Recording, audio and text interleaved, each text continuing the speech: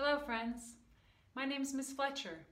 Welcome to my classroom, where everyone is an artist and it's impossible to make a mistake. Today we're going to be learning all about the watercolor pencils that came in your art kits. Let's go to the drawing board. So today you're going to need your watercolor pencils, a brush from the water pan that you got in your kit, a pencil, your pencil sharpener, and then I just got a little dish of water.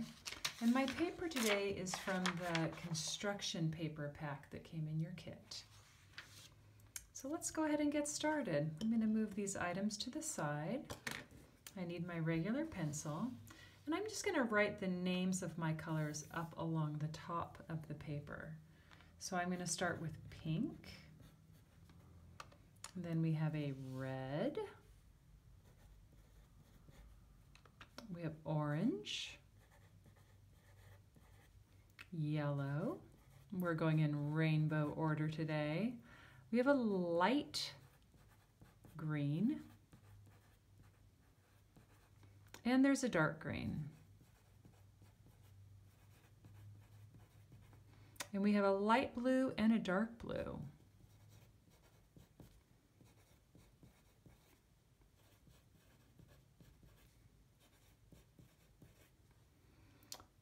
Purple.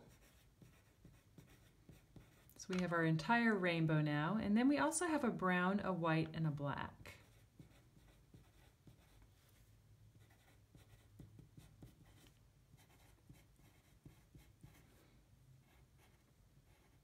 So I've gone and put all of my colors along the top of my paper. And now what I'm going to go ahead and do is I'm going to take one color at a time, and I'm going to go ahead and I'm going to be putting a mark on here. Now I've been using my pencils a little bit, so I'm going to actually show you how to use the sharpener because this one could use a little sharpening. So it's important with colored pencils when you put it in to not try to do your sharpening with your hand clear back here.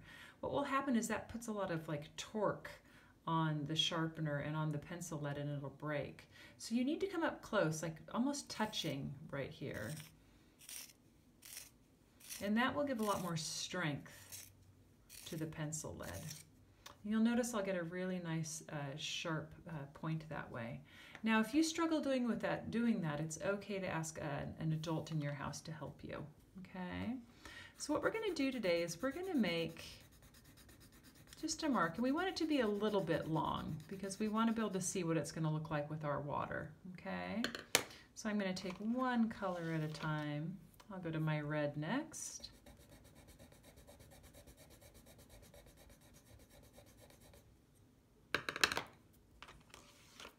Into my orange.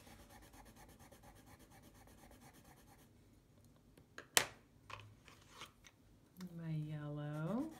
And this is going to let me be able to see what all of these colors look like on the paper before I actually go to use them in a project. And we have a light green. And our dark green. It's nice that they gave us some variety in colors. We have a light blue.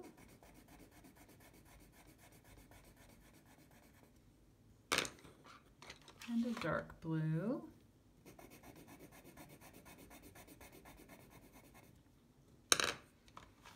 We have a purple. And we have a beautiful rainbow selection here. Very nice. And then we've got our brown. And our white. Well, it's not going to really show, but I'll put it on here. It does blend very nicely, and I'll show you how that works in just a little bit. And we have our black. Okay, so we have all of our colors out now. And what I want to do now is I'm going to go ahead and see what happens when I activate them with water.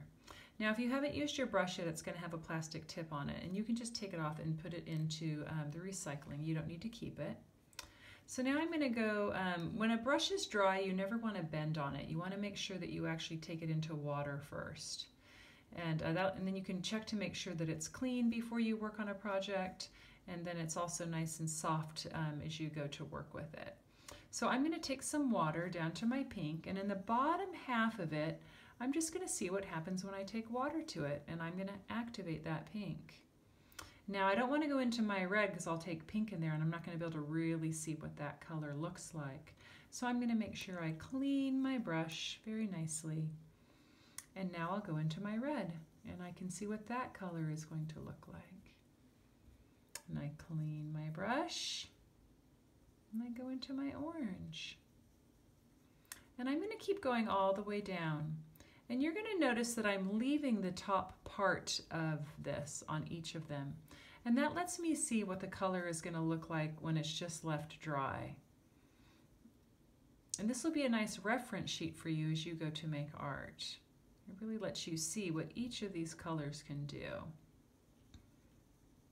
And it's really nice to be able to use them both ways. Sometimes you want just a regular colored pencil, but sometimes it's very nice to be able to take some water into it as well. You'll notice each time I'm cleaning my brush. Now I'm going to show you the white. It's going to be hard to see. It's going to make a little spot on here just because there's a wet spot on the paper, but you'll notice it is really hard to see the white there. And we're going to go ahead and do the black as well. And so there's all of our colors with water added. Now what's going to be nice to do is actually see how these blend together. So I'm going to go right underneath and I'm going to just make a little mark with each one.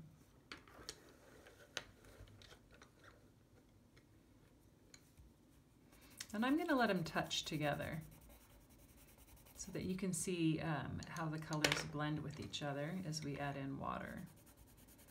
So I'm just going in the same order that I did up here.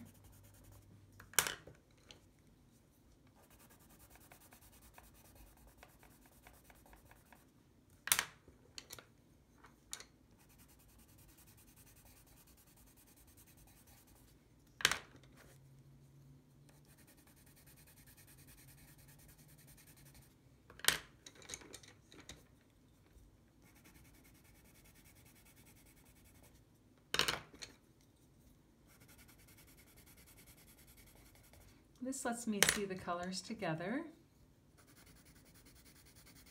And you can see I already have a really nice rainbow happening. And I'm going to do the brown, white, and the black a little ways over. And I'm going to show you what the white actually does with both the brown and the black. So you actually will be able to see it there. I'm going to put the black over here, leave a little spot for that over there. Now I'm going to take my water, make sure it's clean, and I'm going to start here with my pink, and then I'm going to just start to move into my next color. And I am going to let them touch together. And you're going to see what happens as the colors start to move with one another.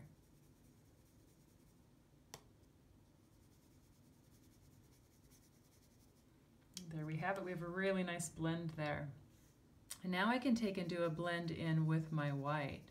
So see how I can get a light brown or I can get a darker brown. And I can do the same thing with the black. I can have a black, or with the white I get a nice gray. So it's really sweet how you can get light browns and grays with these pencils as well. Now at this point you've got some extra space, so I think it might be nice for you to go ahead and do a little bit of experimenting. Like you might want to see what it looks like when you do purple into a pink. Like how do these colors work side by side? And what happens if the pink crosses in a little bit? What's going to happen with that color blend? Or maybe what happens with the dark green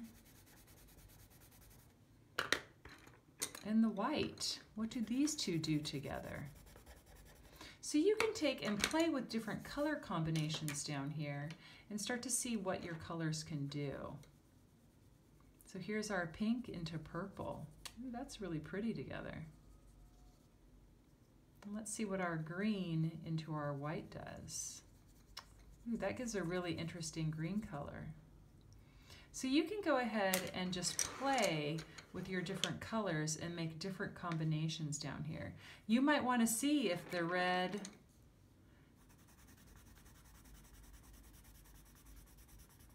and the blue,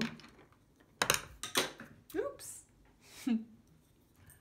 really make purple. Gosh, I wonder if I mix these two together, are they going to make purple for me? I don't know. Ah, pretty close. A little bit. So I can totally go ahead and play with all of my colors. Now when I'm all finished, I'm going to go ahead and take and put my pencils back into their box so they'll be easy to find the next time. I'm going to put my paintbrush back into its watercolor pan, dump my water out, and put everything back into my art kit so I don't lose it. They gave you that big bag to make it really easy to not lose your items. Okay, I'm going to put this back in here to take care of it. Everything goes back into its house. And then I'm going to empty this out before I put it in, because if this opens up in my art kit, it'll make a really big mess. So I'm going to take and put all of these items into my art kit and dump my water. I hope you enjoyed learning about the watercolor pencils. I'll see you the next time. Bye-bye.